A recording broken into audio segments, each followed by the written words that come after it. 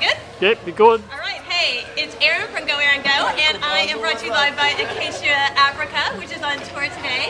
We are just starting off our 19-day tour on the Desert Tracker Tour, and we are here in Cape Town at the township of Langa, and here's my friend Abugule,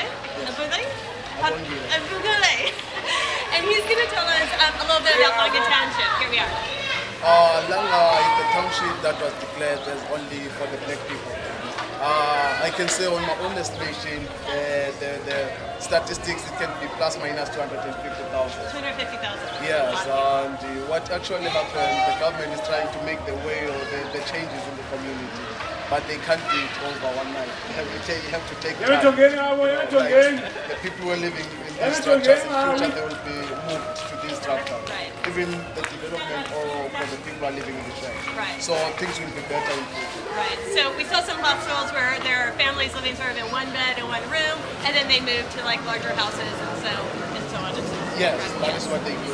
Yeah, so that's what we're trying to do. So molo is how you say hello, right? Molo, hello. Hello, how do you say goodbye? Salagat. Salagat. Okay, bye.